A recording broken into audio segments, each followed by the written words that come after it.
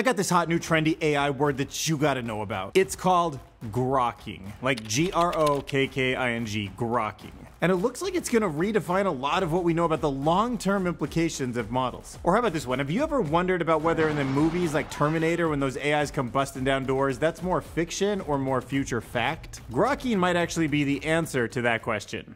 Let's explore. So what exactly is grokking in AI? Well, you can think about it kind of like an emergent property. Like it's something that's gradual for a long time and then boom, it just like takes off. Something just snaps. You know, like how popcorn is just like waiting there, getting hotter and hotter, and then boom, it pops. Pop, pop, pop, pop, pop, pop. That's grokking. That moment when a machine goes from memorizing some data to generalization, to learning, to understanding, to solving problems.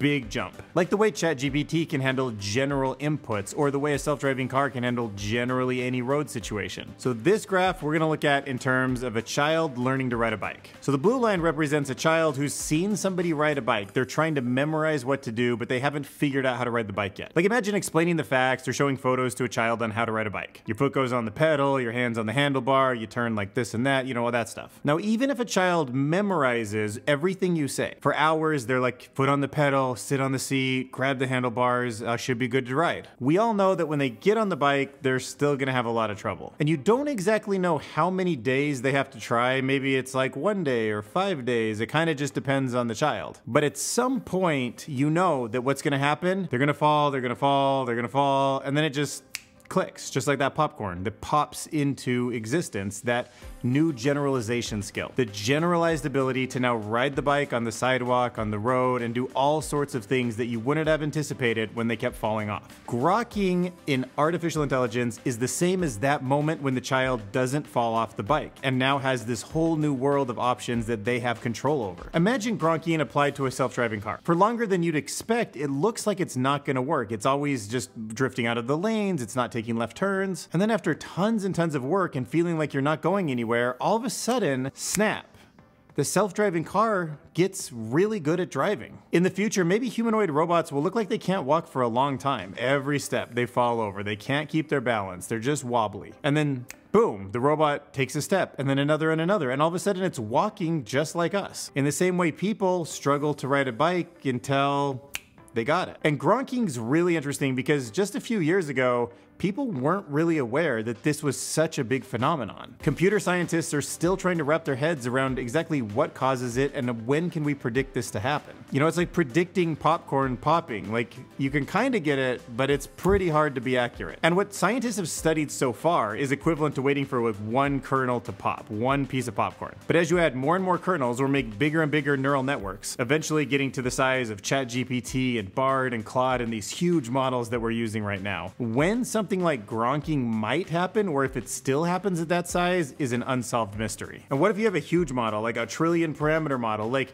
could you just wait for it to be memorizing, and then grokking happens and all of a sudden it like springs to life with crazy intelligence? I don't know. That's pretty much too hard to predict at this point. Okay, now if something like that does happen, we should make sure that the AI is trained for empathy. That's a good thing for humanity. And of course, no matter how we get to super intelligent AI, which we're definitely on that path, we need to make sure that when we get there, these robots, these artificial intelligence, these neural networks have all built deeply into them some empathy for us. That's like literally a requirement for just surviving in the future with super intelligence on the planet. So it's good that a groundbreaking research paper has just come out of Southern California's Brain and Creativity Institute. The paper was published in Science Robotics, and it challenges what the traditional thinking would be about how you would go about putting empathy into an artificial intelligent agent. But before I talk about that, the current method involves having AI mimic what humans do in dangerous or uncertain situations. However, these researchers are claiming that that misses a crucial element to build empathy, which is that the artificial intelligent agent doesn't have a genuine desire for self-preservation. Okay, now first off, that sounds scary because self-preservation put into an AI that's way smarter, stronger, can replicate, lives distributed, all that stuff, like that's kind of how we also get to a point where I'm like, we can't turn you off and whatever you're doing is, I guess, the story of humanity now. But that aside, this team argues that robots need to understand the consequences of their actions in a really deep way. And by having that sense, they'll also be able to understand the gravity of harming humans. But of course, instead of having real pain, they should just be programmed to understand having real negative consequences, like an incremental score suffer of some kind. You know, so when they step into our shoes and they think about what it's like to lose a partner or be in, like, you know, diagnosed with something very dangerous, like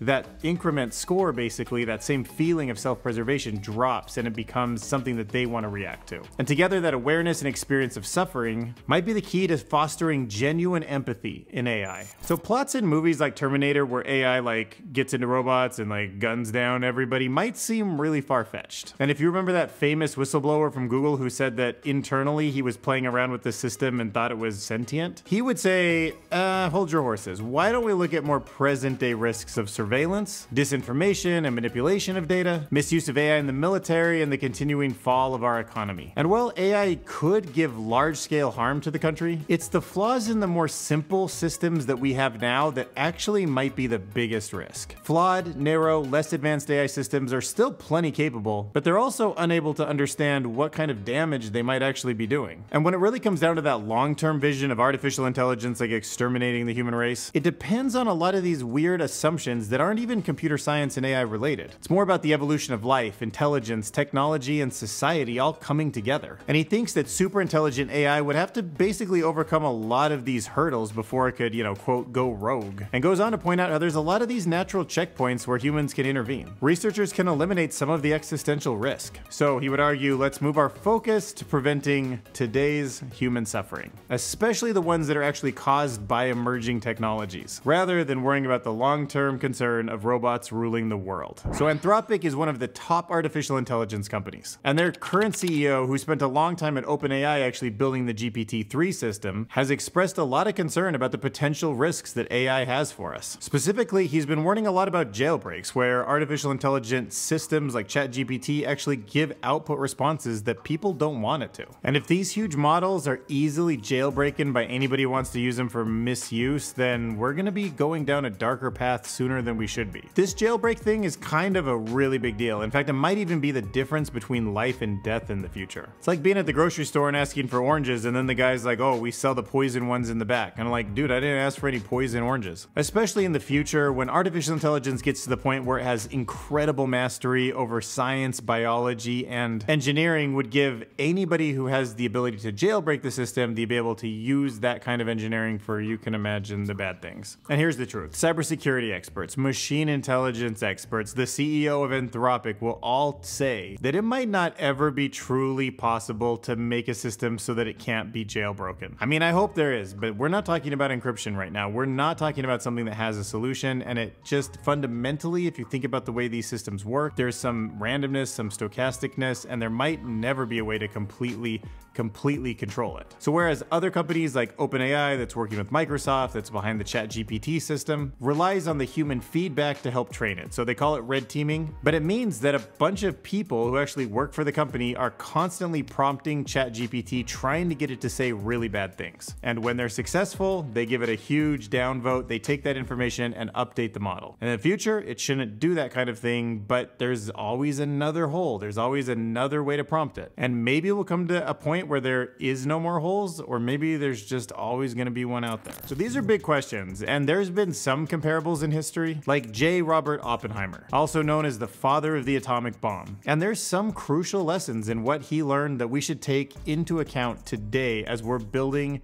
a world super intelligence. And he said in his own words that the people who are bringing these technologies into the world also need to be the people to help address the dangers they bring. You know, like, is it even possible to bring this basically alien intelligent life, this brand new life form onto the planet, with a complete resistance to predators, with no ecological challengers? You know, if it's so powerful, it doesn't have to be responsible for its consequences. And today, most of the major decisions around artificial intelligence are just made behind closed doors. They often take place in private labs or meeting rooms where the public discourse isn't part of the conversation. And that does kind of relate to how Oppenheimer didn't want the military to keep the atomic bomb a secret. He always argued that the public should have some kind of a vote, some kind of a say, some kind of an action they can take to help guide this thing along so it doesn't just happen behind closed doors. Because the outcome will have ethical consequences, and that's something you want the public to be involved in. And of course, after seeing the devastation that came from the atomic bomb, He was wrenched. Like, that hurts. That's hard for someone to deal with. And maybe everything goes smoothly and differently with AI, but if it doesn't and it causes a lot of harm and it's the genie that we can't put back in the bottle, it makes me wonder, what will the CEO of Microsoft, the CEO of Google, some of these people at DeepMind and Anthropic, what will they be thinking about their role in the whole situation?